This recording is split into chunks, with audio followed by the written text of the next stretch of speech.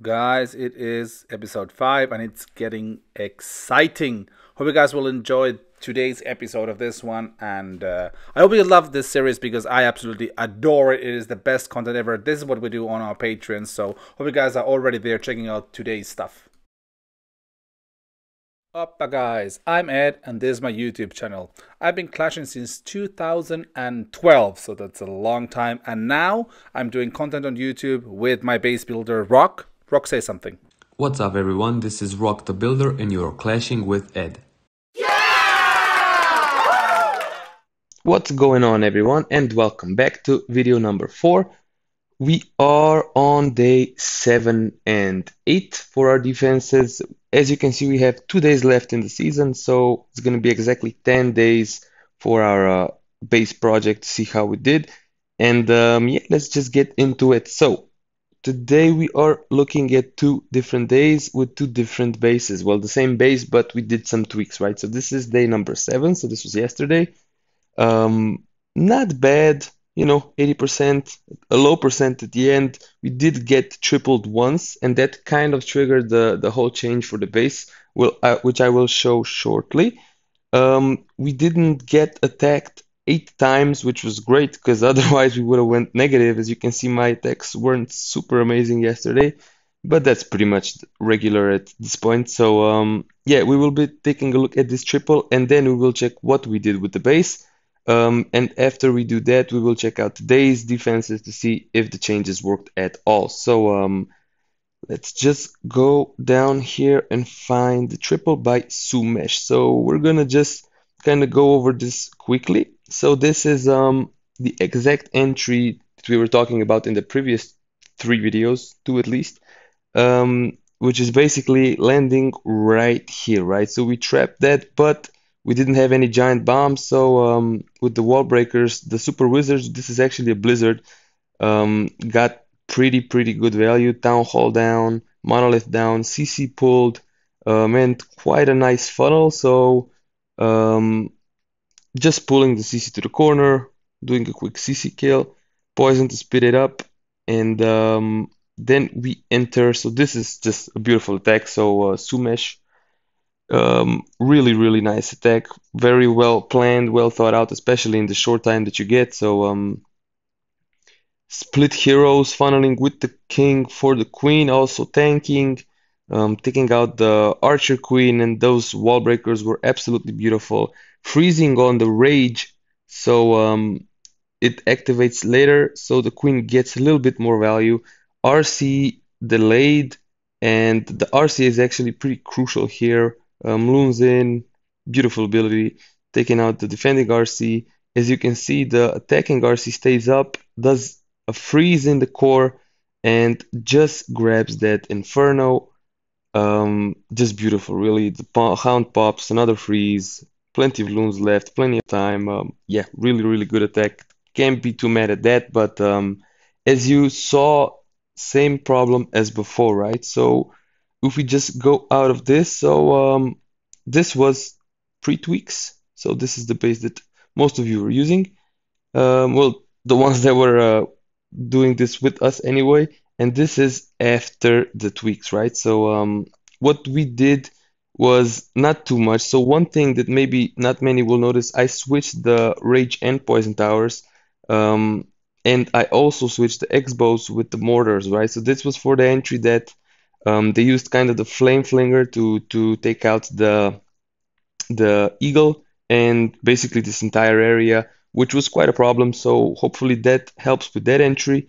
Poison deeper, so blimps in the core are just gonna be very hard, and the rage still covers, right? Pretty much almost exactly the same as before. It just misses that core inferno, but we have that trapped, so it should be still very effective. And the other change is, there we go. We actually did trap both of these corners for the blizzard or the super blimp entry, right? So this was basically the biggest problem we had, and yeah, that's gonna be really hard for pretty much any blimp, and that's it really, because the rest of the base seems to be doing well. And so today, that was day 8.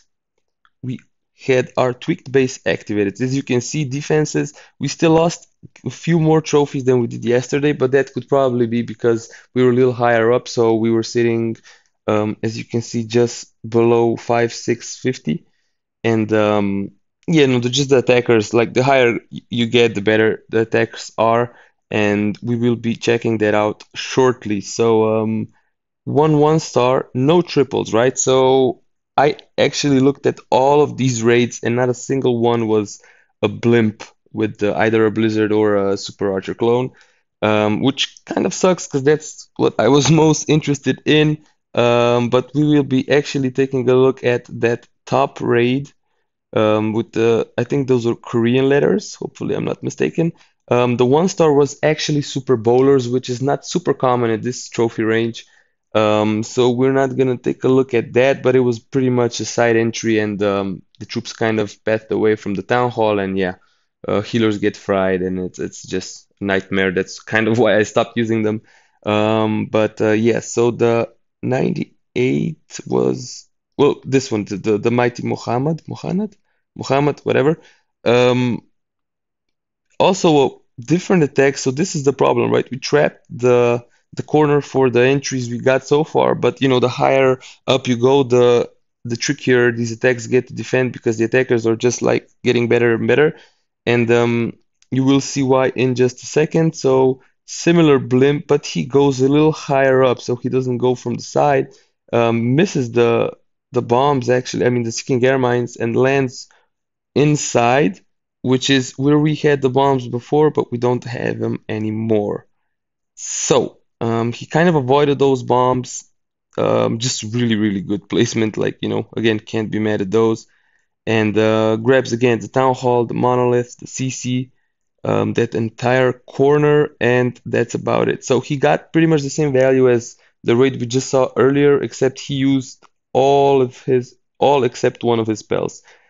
Here is the different part. So, like, again, the raids get better and better the higher up you get, and this is just, more proof of that. So, heroes from the top, I guess, towards the top, and then the dragons down the other side, and let them just funnel themselves, basically like two towards the outside, and then the main army goes through the middle.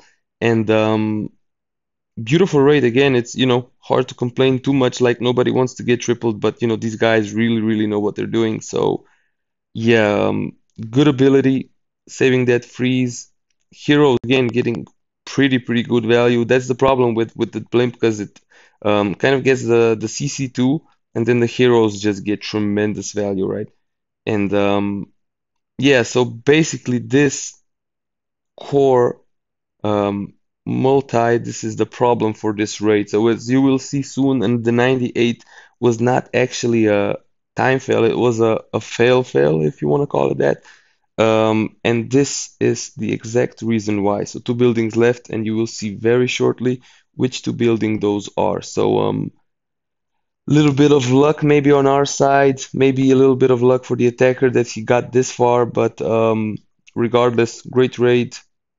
Base held just till the end, and we got the defense. So that's eight less trophies lost than if he would have gotten triple. So not too bad, but again, goal is always lower percent, at least if not, that golden one star. So yeah, that will be it for today. Two more days, and after that we will do kind of like an ending video just to go through the season, see how it went, and maybe talk a little bit about the base and see what we want to do in the future. So again, hopefully you guys are enjoying this series. I know I am just having so much fun making it. And yeah, thank you for being here with us, and we will see you next time. Cheers.